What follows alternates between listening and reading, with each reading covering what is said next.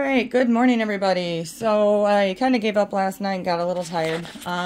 So as far as the fire extinguisher goes for the AtomStack, you connect the hose here. I had the water bottles. It says to make sure you have at least 500 ml.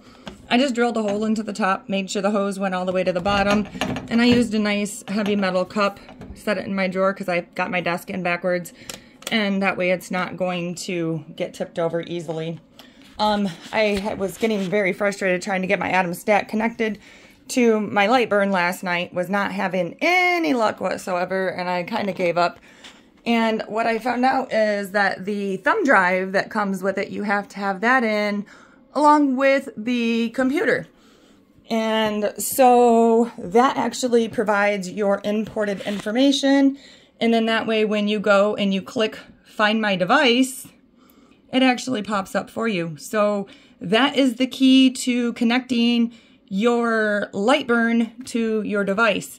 And so I just wanted to kind of point that out for everybody. That way when you click on right here where it says Find My Laser, it's going to pop up GBRL, and then you will be able to find your device. So, but also you want to make sure that your light is blue. That means that it is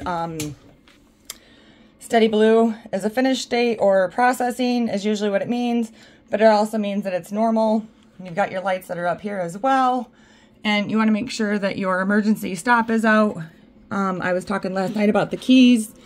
So you have off, on, and then you can turn it into a lock position. This is your on-off switch here. And now that I can actually move my phone around, here is your water fill.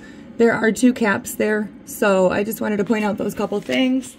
And here shortly, we're gonna hopefully get some things processing, but I just wanted to point those couple things out.